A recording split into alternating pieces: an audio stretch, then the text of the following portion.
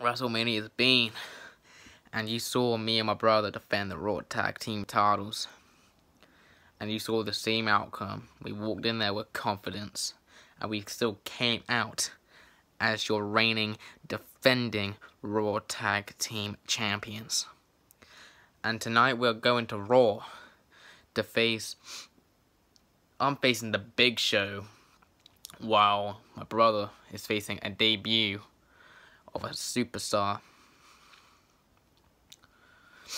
Like I said, I'm keeping this streak. Adam, Roderick, you bring it.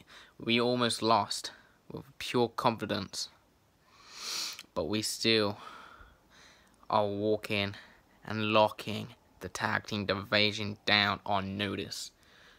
We ain't gonna lose the tag titles until we say we're gonna lose the tag titles. We've worked for almost 2 years. Wait, has been 2 years in the business to just go down the drain.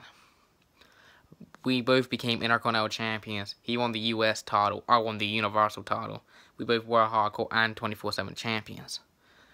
And now we are a 2-time Raw Tag Team champions. We never lost the first time because we had to vacate it for a little bit. But the second reign feels better than the first. I'm a 3-time Raw Tag Team champion myself, because my old tag team partner made us lose the tag titles. But now I got a good alliance. If I ever do lose the Raw Tag Team Championships, my main focus is for the US title next, because that's the only title I need to become a Grand Slam. So Brock, I'm coming for you very soon, but I could become a double champion if I wanted to, but I'll rather hold back in the tag team.